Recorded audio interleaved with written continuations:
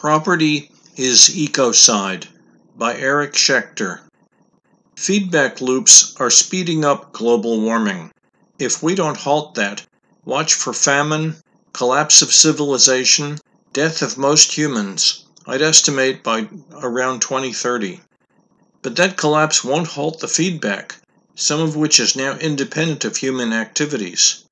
For instance, the melting of polar ice reduces reflectivity and so increases the planet's capture of sunlight. Continued warming will collapse the ecosystem. Humans and most other species will go extinct, I'd estimate by around 2040. The billionaires in bunkers are fools. They'll emerge to nothing but ashes. It might not be too late to fix this. We know what changes to make in our technology, but we're not making those changes. That's a social problem. Most governments are doing too little, too late. That's because they're owned by plutocrats, especially oil companies, who make immense short-term profits from current arrangements. Recent wars are over the petrodollar. Humanitarian intervention is a lie.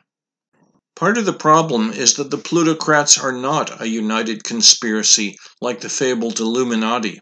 Each plutocrat is in this only for himself. Each says to himself, I just want to make a quick buck right now. I'll let someone else worry about saving life on Earth. Yes, they're selfish, but not a lot more than ordinary people in our society, each of whom says, I just want to buy my own home.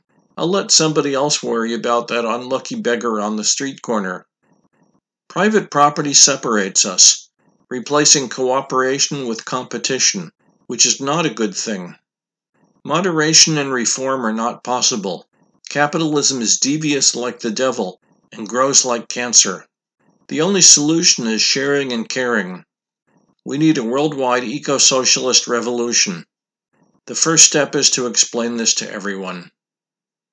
You can read more at leftymathprof.org.